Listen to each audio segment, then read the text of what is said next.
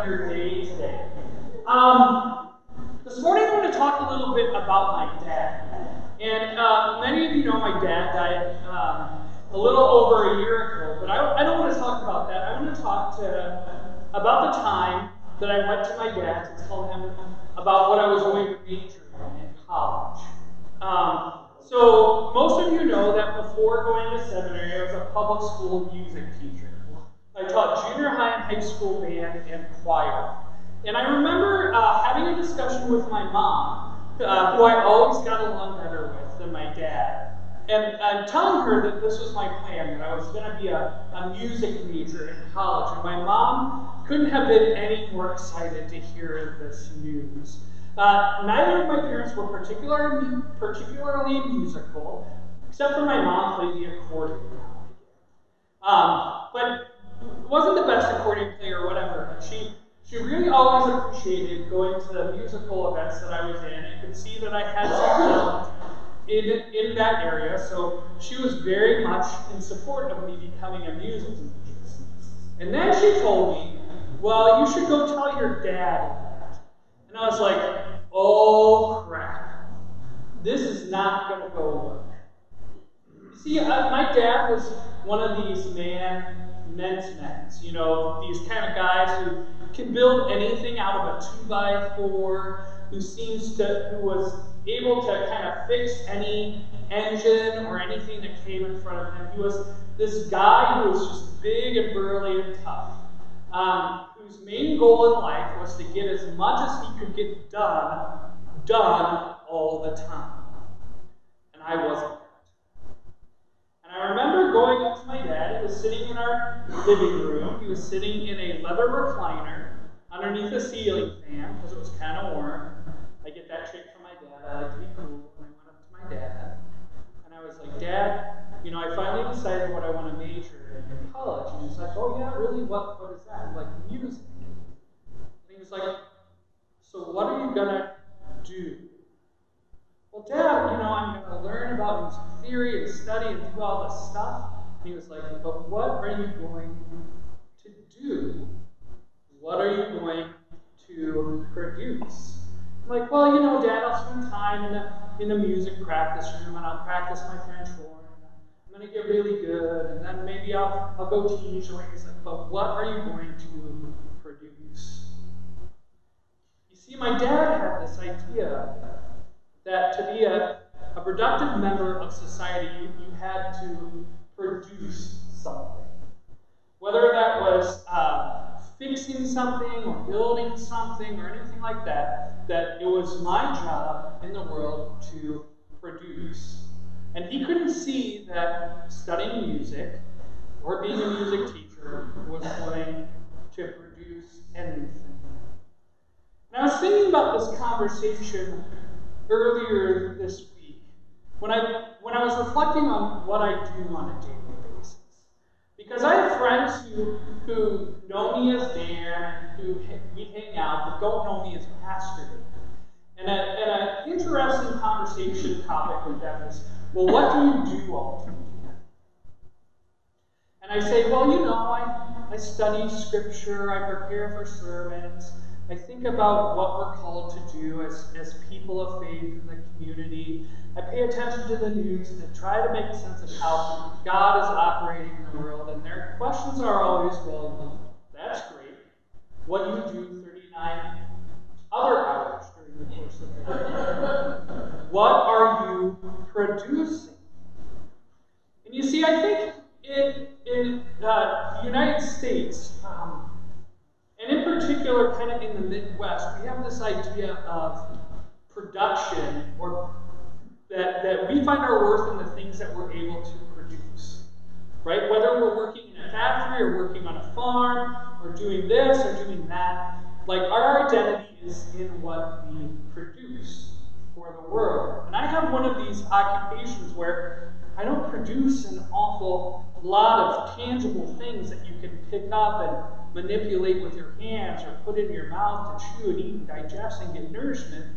All my production happens internally.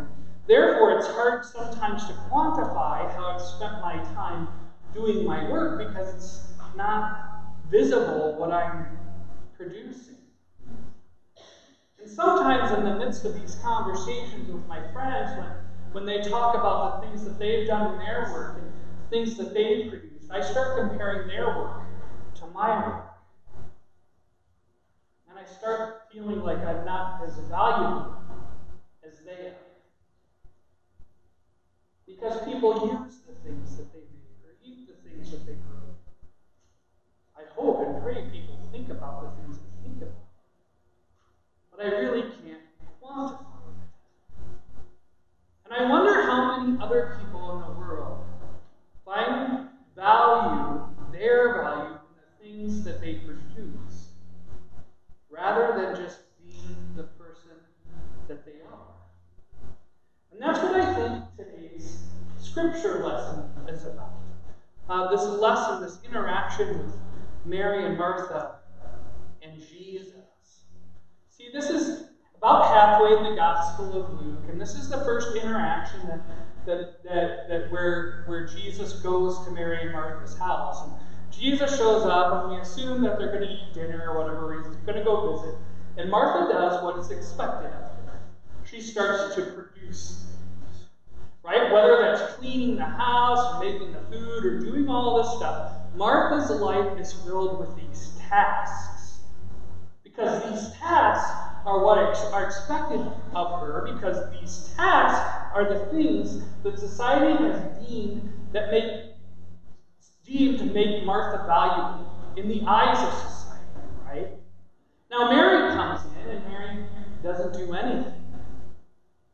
She kind of stands she kneels in opposition to what the society says that she should be doing, and instead dwells with Jesus. And we get this interaction with Martha and Jesus where Martha goes to Jesus and not unexpectedly says, God, what's going on? Jesus, what's going on? Tell her to work with me. Tell her that we have lots of things to produce, and she should be about this production. Now, we don't know for sure if Mary is just tired and needs a helping hand, or if Mary is seeing what Martha is doing and saying in her mind, well, she's proving that she's not of any value because she's not outputting. But we do know that Martha kind of calls Mary out, and then Jesus calls Martha out. And he says, "Oh, Martha, Martha." I always think, "Oh, Martha, Martha," from the Brady Bunch. I'm going to be honest about that.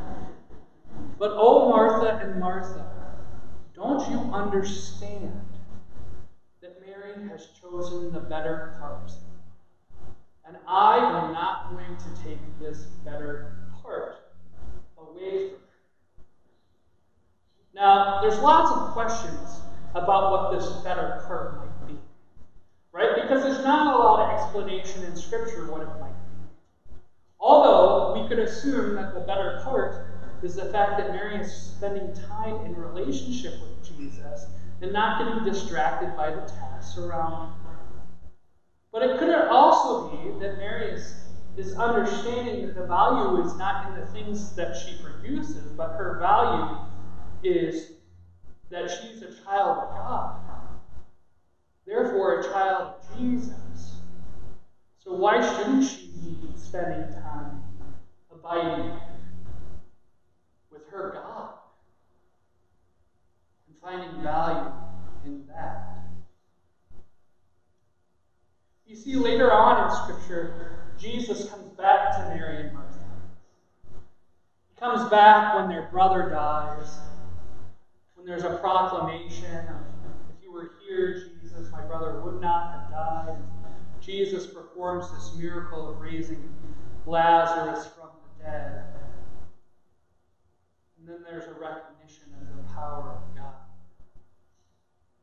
But what if Mary recognized that power of God here in today's story instead? And says, "This is what is valuable to me. And this is how I'm valuable, marked as a child of God." Now, we can fall into a danger zone if we read this passage in this way, because it seems like almost Jesus is banishing her or telling Martha that she's silly or dumb because she's trying to produce things in the world. And if we go down this thought spiral, we can get to a place where we can say, well, as Christians, we don't have to produce anything. We found our identity as children of God, and that's how we're valuable in this world. And I don't necessarily agree with that. I think we're called to do actions, and we're called to produce. But we're called to produce not for the sake of ourselves, we're called to produce for the sake of God. Right? Luther would argue that as well with his understanding of vocation, that God blesses us to do things that propagates God's message of love and forgiveness in the world, and we should be about doing those things. But maybe we should also be wary of the sin of comparison, where we put the things that we do in a higher priority in our lives than the person that we're made to be. Right? Or our identity as children of God. Maybe what this passage is all about is Jesus saying to Martha, you're not valuable to me because you can fold the laundry or cook a good brisket. You're valuable to me because I love you. Because of who you are and what that means. Not the widget that you make. So brothers and sisters in Christ, I guess what I'm saying today is that we should be people of a balance. We should be people who seek balance in our lives, who recognize that there is indeed a call to work, but we shouldn't define ourselves by the work that we do. Instead, we should define ourselves by the fact that we are loved by God and children of God. That it is okay to sit and pray and spend time with God instead of maybe doing the dishes. But that's not a waste of time or energy or skill. Let us be people who don't find our worth in what we do, but who we are. Loved children of God. Let us abide with Jesus, live there for a while, so that we can then go out in the world to do God's work. Thanks be to God.